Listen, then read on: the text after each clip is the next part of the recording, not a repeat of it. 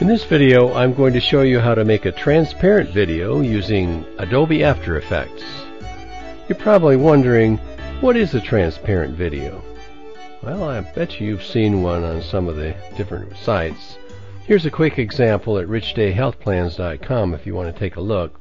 It's a video without a background. The foreground image is separated from the background.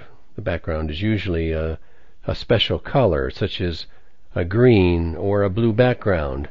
Consequently, when you show this video, only the alpha channel or the primary portion is shown, and you can see through the video's background right into the web page or wherever you've placed it.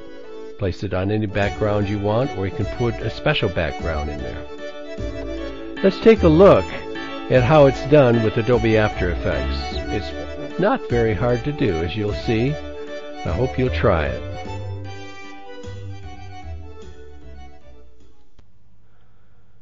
Here we are in Adobe After Effects. I'm going to demonstrate how we bring in a video that I made with Sony Vegas Video, and I exported it or rendered it as an AVI file with no compression at all. I wanted the best quality file to bring into After Effects. So let's bring that in. I'll import it.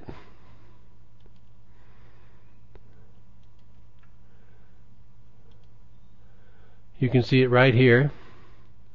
I'm going to drag it and drop it onto the work area, the composition area. You'll notice that I'm working with 200% size. I find that really shows up the inadequacies of a video. Here's what it looks like at 100%. So it's not quite as easy to see imperfections. So let's work at 200%. First thing I'm going to do is get rid of some of the background, and the easiest way to do that is to use a garbage mat. I go to the pen, and then I just click around, not too close to the head because the head's going to move. I want to get close here.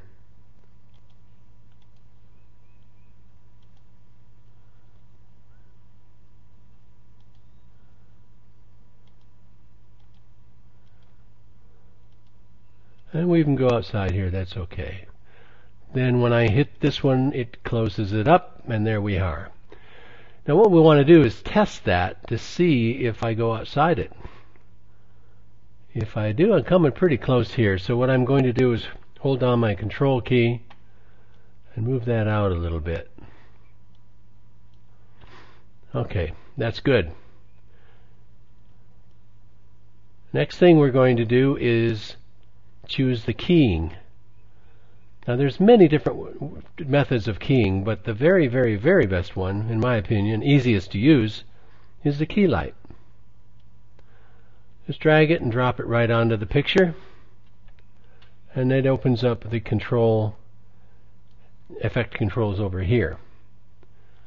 So what I'm going to do is get rid of this yellow mat just by clicking right here. And I'm going to get rid of this green. I'm going to take the dropper, and it goes somewhat close to the face, but not too close. And when I click on it, it gets rid of that.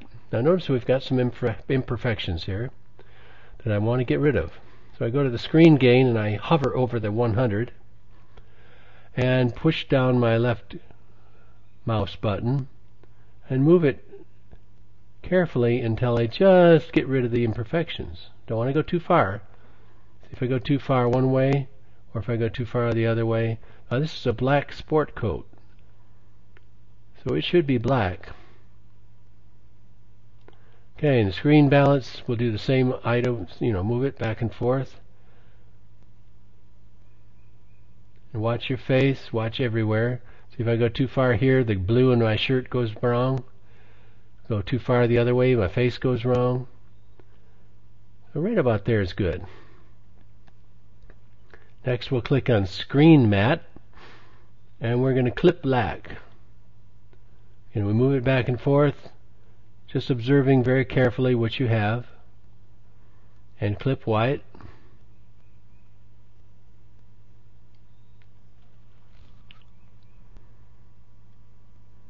There are many other things you can do, but this is about what you need to do in order to make it look good. Here's what it'll look when it's actually rendered. Notice that there's no background. That's indicating those little X's or boxes mean that it's transparent.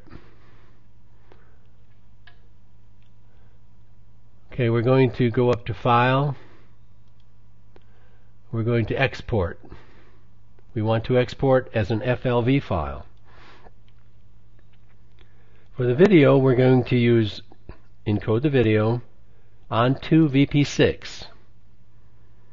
We're going to encode the alpha channel.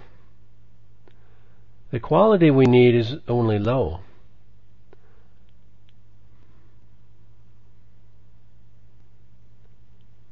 Let's look at the audio.